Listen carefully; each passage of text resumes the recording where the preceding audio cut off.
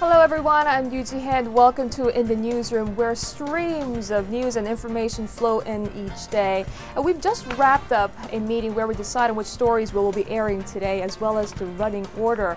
I'd like to introduce you to Mr. Moon Il-wan, who is in charge of gatekeeping and regulating the flow of the news. Well, Mr. Moon, thank you so much for talking to us. Thank you very much for having me. Right. So you've been working with us for 5 months now already. What can you tell us about your experience here in the newsroom? Well, I have to say that I'm surprised at the number of sort of talented people in the newsroom. We have a lot of potential. We still need to build up a lot of experience in our newsroom, but we have great potentials. Right, so gatekeeping, some form of gatekeeping is necessary when it comes to journalism, and you are in charge of that. And it really boils down to news value. What's your priority? Well, I don't think it is very different in Arirang from other news organizations. It's more or less the same. This news value, what's news for Reuters or CNN would be news for us. But being a Korean network, I think we'll try to have a Korean perspective. So I think that probably is the only difference. If there is an interesting thing happening for Korea, that probably will be our top news. Well, Arirang TV is a global broadcaster. And what role do you expect Arirang News to play in the Korean society as well as in the global arena? Well, I think our viewers probably would be those who are interested in what's happening in Korea. So although we are trying to convey what's happening globally, we'll try to tell our viewers that things happening in Korea, what's important in Korea, and we're trying to give some Korean perspective to our story. That sounds great. Well, Mr. Moon, thank you so much for your time. Thank you. All right. So before we go and meet our very own reporters, let's go over to our Hwang Sung-hee for the rundown of some of the headlines this week. Hi Ji-hye, another busy week for the reporters. This week, I think one of the biggest news was surrounding free trade agreements. There was the trilateral Korea-China-Japan one and the bilateral Korea-China FTA. So I think this is where I will begin the headlines for this week. The leaders of Korea, China, Japan agreed to hold FTA negotiations this year, while Korea and China hold their first official round of free trade talks in Beijing. President Lee Myung-bak visits Myanmar, becoming the first South Korean head of state to visit the country since 1983.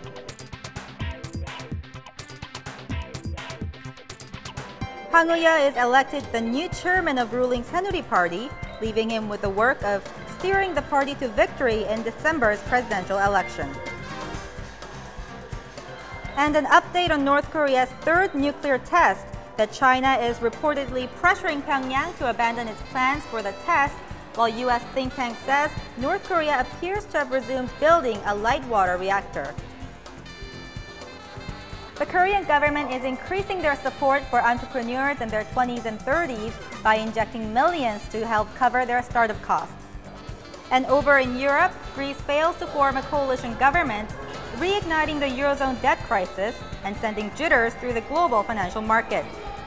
Amid the deepening political turmoil in Greece, new French President François Hollande pledges to work closely with German Chancellor Angela Merkel to pull the Eurozone out of a crisis.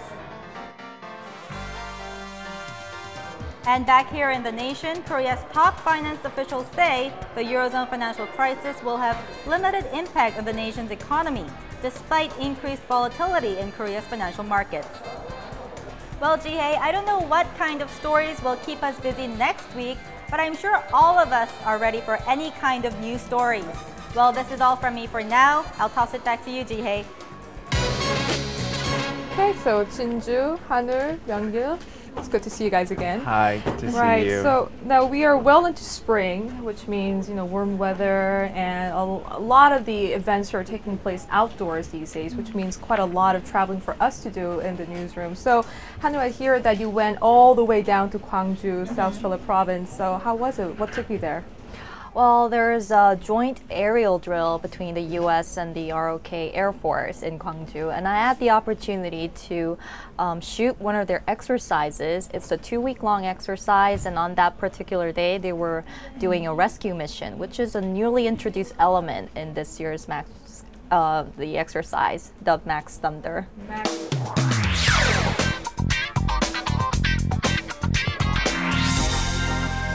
The objective is to safely rescue a pilot from a stranded airplane. But instead of rescuing the pilot, the Korean Air Force will act as the enemy, representing the red team to prevent the blue team made up of U.S. forces from carrying out the rescue mission. The head of Korea's Air Operations Command, Park Shin-gyu, meets and greets his troops and makes final checks to his F-5 fighter jet before taking off to assume command in the air. One by one, the jets take off from the runway on Gwangju's first fighter wing. In the past, the helicopter was used in rescue training missions, but it was unrealistic for a wartime situation since the enemy could easily destroy a helicopter in this scenario during a real war. This year's Max Thunder exercise is the largest and the longest since the training was first held in 2008. The 2-week joint drill ends on Friday. Kim-Anul, Arirang News, Gwangju. It was an exciting experience because I was on a helicopter.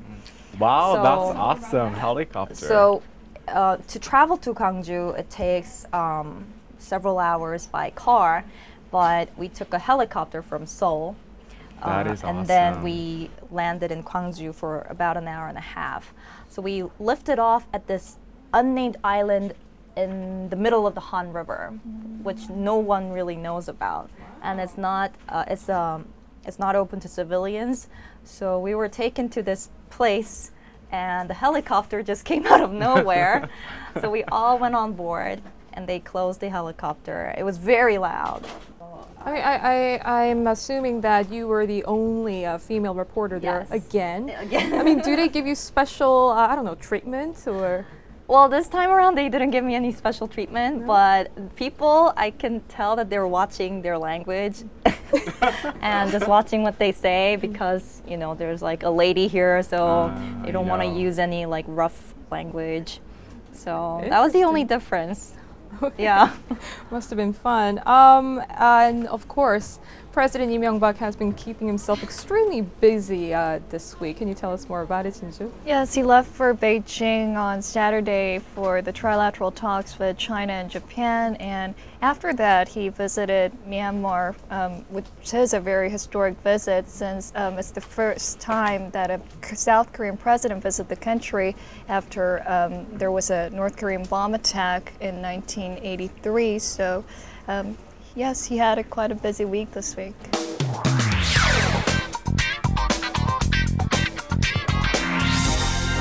President Lee Myung-bak met with Myanmar's opposition leader Aung San Suu Kyi Tuesday, where the two stressed the importance of democracy. During a joint press conference following their 45-minute-long meeting at a hotel in Yangon, President Lee praised Suu Kyi's continuous efforts to promote democratization and human rights in the Southeast Asian country. Later in the day, President Lee paid a surprise visit to the mausoleum of General Aung San in Yangon, the place where a deadly North Korean bomb attack targeting then South Korean President Chun Doo-hwan killed 17 South Korean government officials in 1983. Meanwhile, Myanmar's President Thein Sein reportedly told President Lee during bilateral talks on Monday that he will no longer engage in any additional conventional weapons trade with North Korea and comply with UN Security Council resolutions.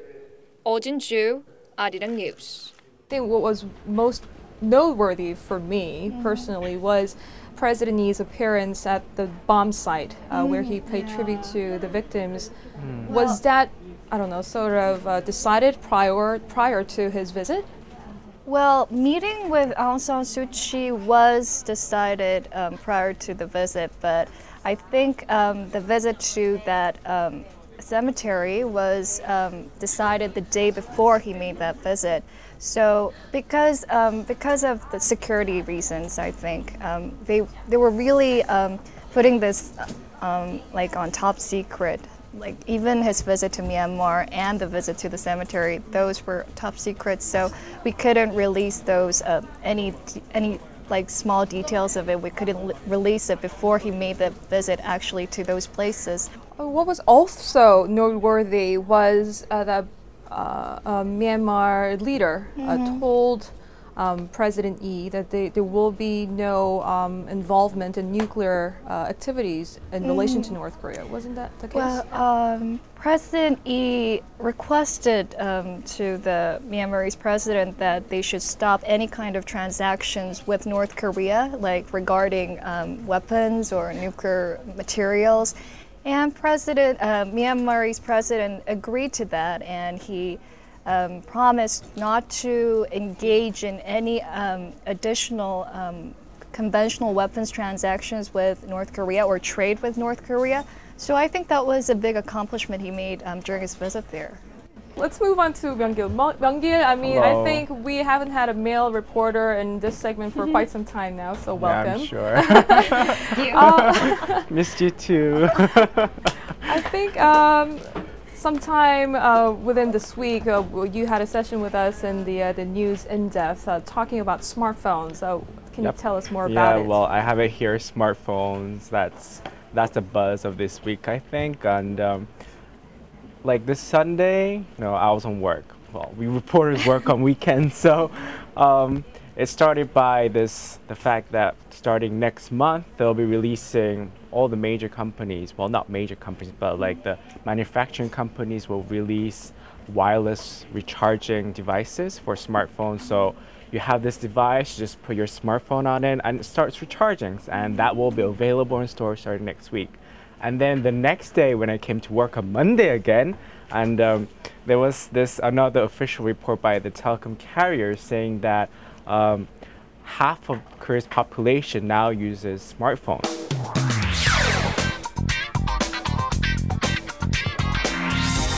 According to a recent report by telecom service providers, 26 million people in Korea now have a smartphone. That's more than half the population. Among the three telecom carriers, more than 50% of SK Telecom subscribers use smartphones. Some 53% of KT's 30 million subscribers do, and more than 48% of LG U+ customers are smartphone subscribers. Here at one of the major telecom stores, people are looking at the latest smartphones, asking more attractive package deals, or simply browsing the latest products. As one of the world's first countries to offer 4th generation or 4G mobile communication services last year, Koreans have access to ultra broadband high-speed internet access, high-definition mobile television, gaming services, and the latest apps. But I'm sure there are some people who are worried, especially parents, who are worried that, growing dependence on smartphones can lead to addiction.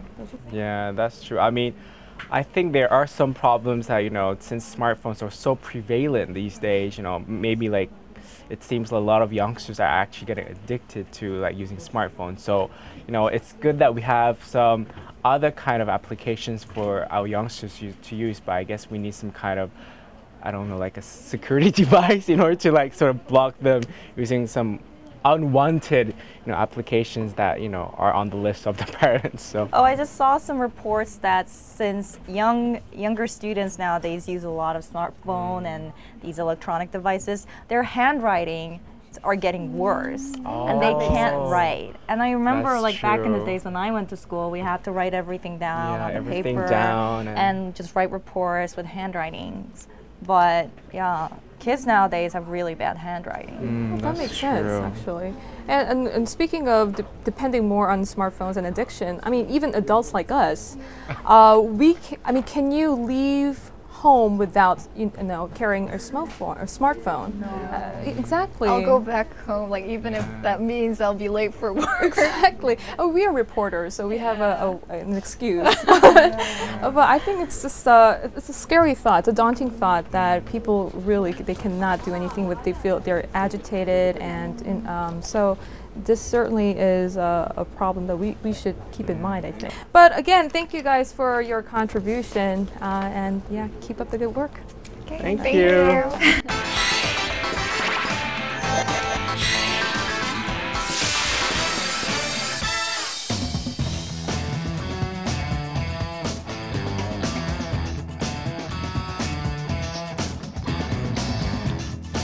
My name is Yoo Lian and I'm a new reporter here, and right now I'm going out to COEX Convention Center to cover my very first story on the World IT Show 2012.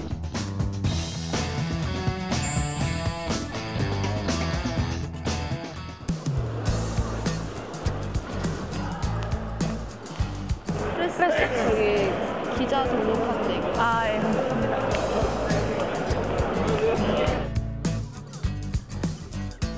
This is, of course, my first time having my own press badge at this conference, so feels good, feels nice.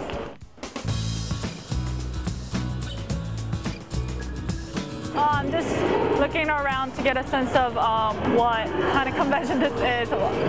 Obviously, the scale is much, much bigger than I thought it would be, so I was just gonna cover one TV company, and I was going to cover one of the communication mobile services company, KT or SKT. I'm just trying to figure out who to talk to get an interview. 인터뷰 LG 담당자분하고 하셔야 되는 거죠? 네, LG에 대해서 지금 말해줄 수 있는. 잠시만 기다리시면 OLED가 기존에 있던 LEDTV랑 어떻게 다른가 그런 거 간략하게 짧게 대답해 주시면 되는 거거든요. 그런 거. Can I get a really short interview from you about what you think? There's a lot of Australian delegates around, so you'll find someone. Okay. Sorry about that. That's fine.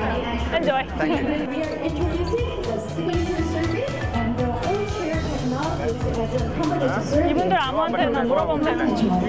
So I would like to show this. The camera reporter, who's much more experienced than I am, obviously told me interviews don't work like that. You have to go up to them and ask them, just like, if you have a minute, can you just conduct a short interview? Do you have time for a really short interview? I'm the ambassador. I think you should be asking ministers probably.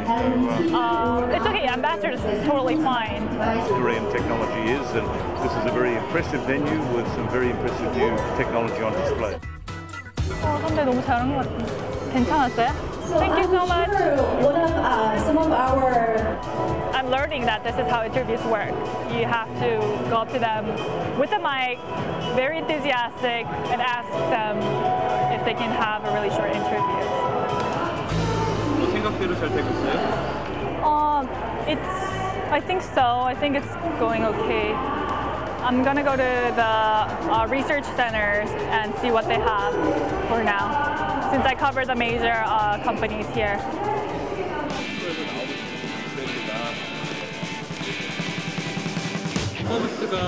It's called the G-Tech Global Technology Exhibition in Korea, and I think research centers and college, like universities, come and showcase their latest IT products.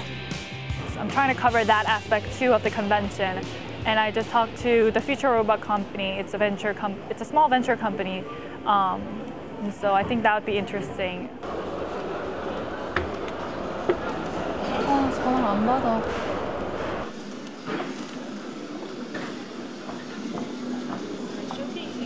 On the spot, I'm coming up with what I want to say as my stand-up. I want to get it all revised before also I actually do the stand-up. So I'm calling my editors, and right now it's lunchtime, so it's hard to get a hold of them for now. But yeah, a thinner device with the. If you want a glimpse of the. 저 제 자신 보고 스탠드업 연습했어. 갈까요? Now, most of these innovative technologies are yet to enter the market, so if you want to get a glimpse of the future of the IT industry, visit the COEX Center this week. Yoo Lian, Arirang News.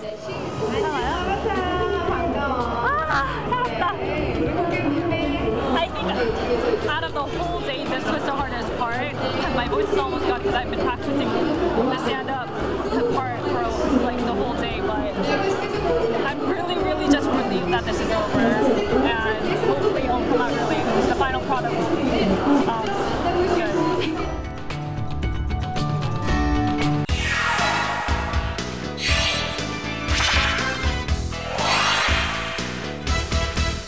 those are the news we are following at this hour. I'm Yoo Ji-hye. Have a good night. And I'm Sean Lim. Please join us again at midnight for more on Late Night Edition. Cool. Yeah, sounds good. Do you have any suggestions as to what we can do later in our newscast? I mean, this news in this segment is really the highlight of our, our news lineup. So it takes a lot. You had some ideas, right? I was thinking, we've heard quite a number of reports on Korean entertainment industry, the dark corners of it, like the sexual harassment cases, the fraud and scams. So, and the government itself really is stepping up its game to really make sure that these trainees or talent aspirants can roam free and fulfill their dream in a safe environment. A few years ago, I think the big controversy was the quote slave contracts, where you had a contract for 7 to even 20 years with just one entertainment company. I think the government stepped in to curtail that, so it'd be interesting to see how effective that has been, because as far as I can see now, it's still the same big entertainment system. Although with the rise of all those audition programs, it seems as if really there's people with talent that are bypassing that system. So that'd be very interesting to see. How about you? Well, there is a professor from Harvard that is going to be coming in to Korea to do a special talk, and I was hoping that we can get an interview with him. And his name is Michael Sandel, and he wrote this book recently, What Money Can't Buy, The Moral Limits of Markets. And his main premise is that we have become so market-oriented that it's not just a piece of economics anymore, it's into our society, and we're buying and selling things that in other generations they would never think of buying or selling, like like organs or body parts or. Oh, is that the reason why he's here in Korea? I think he's going to be here with a think tank, so he's going to be talking, I think, about a wide range of issues. But I thought it'd be interesting to see if he could give us a perspective of Korea, since it's more of a younger market economy. Like he could probably see like similarities and also differences, and maybe even give us like warning signs of what maybe not to do. So did you take a little peek at what he wrote? His book, yeah, I listened to his book, audio book, yeah, on the smartphone. So very, very interesting. He goes through a lot of case examples of places where we have become so comfortable with selling off rights to things, and that may not be the best, way to go. Thought that might be a good. In-depth coverage, but yeah, we've been like experimenting with a lot of this in-depth. It's been 2 months now already. Yeah. I think we make, I don't know, we've been trying this and that, experimenting with these ideas, and I think so far so good. I mean, we could do better. Yeah, There's always room for improvement. Well, yeah, I guess we'll have to wait and see. Great. I don't know if that's very interesting. Another busy week.